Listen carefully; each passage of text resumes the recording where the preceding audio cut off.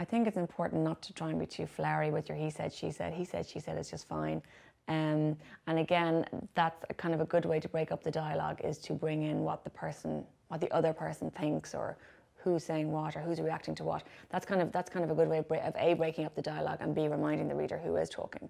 And I think don't be too flowery with your she said in a shocked voice, wide-eyed. You know, just keep it kind of simple and straightforward. I love writing dialogue, and it's probably my favorite part of every book is the dialogue. I think when I'm writing dialogue, I'm in the conversation, and I am both people.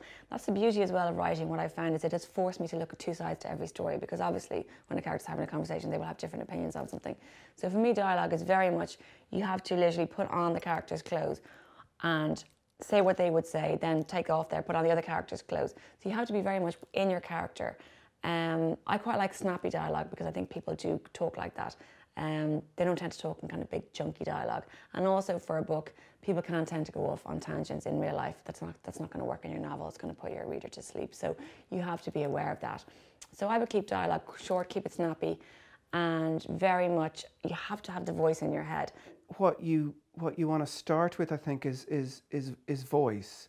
Is what you know. If there's a sense of an accent, a sense of rhythm, it's great to tell a story through dialogue. It's entertaining. It assists the believability of a story. I mean, I know we talk about this expression, show not tell, which to my mind is an import from screenwriting technique. It's not, you know, in a novel you can tell as well. That's the whole point. And free and direct speech, using the character's thoughts, getting inside a character's head to let us know what they're thinking as well. I think the important thing is it's not a rule, it's a guideline. If they, for instance, speak in dialect, you'll have to make a decision regarding whether you're going to write it in dialect. Train spotting.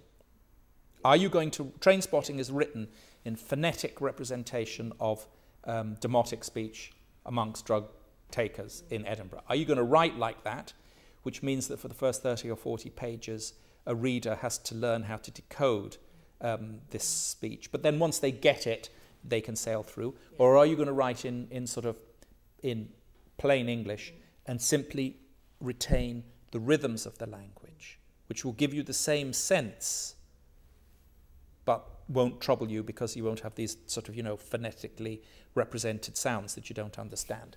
For me, dialogue is just a joy. I think it's great because I find the way people speak really interesting. So I think I probably listen a lot to the way people speak and the way they express themselves. So for me, I really love dialogue. And in fact, I have been told by my editors that I need to work harder on description and descriptive passages.